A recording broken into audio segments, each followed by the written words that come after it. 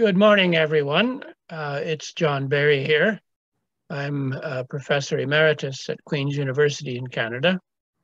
I am very happy to be able to participate in this celebration of the 100th anniversary of Durganand's birth, and hope that all goes well with you in Allahabad during this celebration.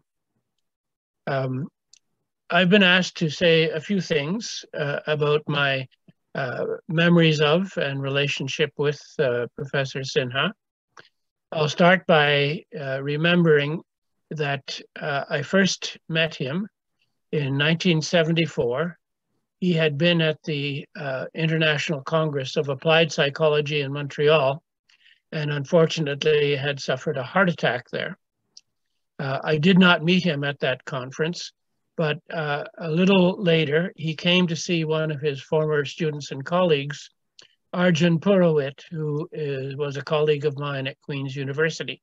And Arjun asked me to come and meet Professor Sinha because he thought that we probably would have a lot in common. And of course, that turned out to be very true. We met at Arjun's house and immediately understood each other and understood each other's interests. And there began a very close and warm friendship and collegial research relationship that lasted for many, many years. I have written before, I think in the obituary that I drafted for your journal, that Professor Sinha was one of the few colleagues who always had something original to say. I think I said that whenever he spoke, I learned something, and that's hardly ever true of most of us. The situation in which we found ourselves at that first meeting blossomed into a long-term relationship, and it was cemented by the fact that a former student, Ramesh Mishra, came and spent a year as a fellow here, and we developed a project that included Professor Sinha, Ramesh, and myself, and it was the first of the projects that examined the development, both cognitive and social, of Adivasi people in the state of Bihar. During that project, I came to know Professor Sinha even better because we traveled to Bihar together. And I believe he had a relative who was in the forestry service. And he had access to a mountain cabin or a cottage run by the forestry service.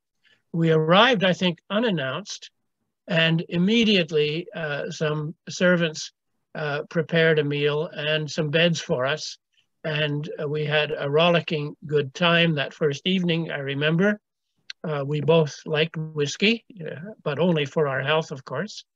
And then began the field work in the days that followed.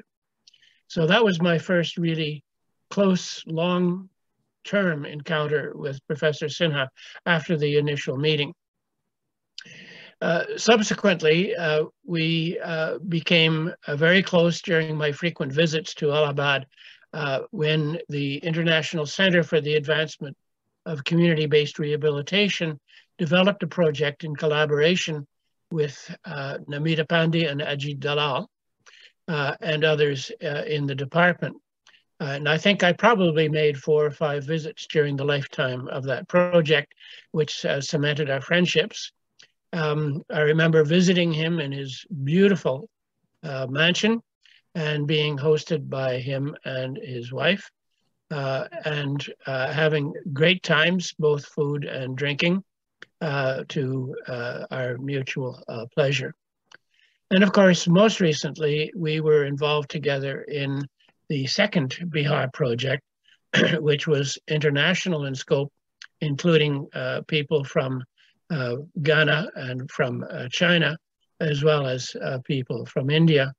And unfortunately, Professor Sinha didn't live long enough to see the publication of that book, with Professor Misra as the lead author.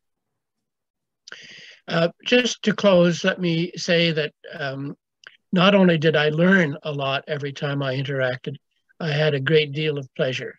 He was a warm, accommodating, supportive, as well as interesting person, and I considered him to be one of my closest friends over those years. I wish you all a good celebration of his life, and I will try to join you during your sessions coming up later this week. Thank you very much. Bye-bye.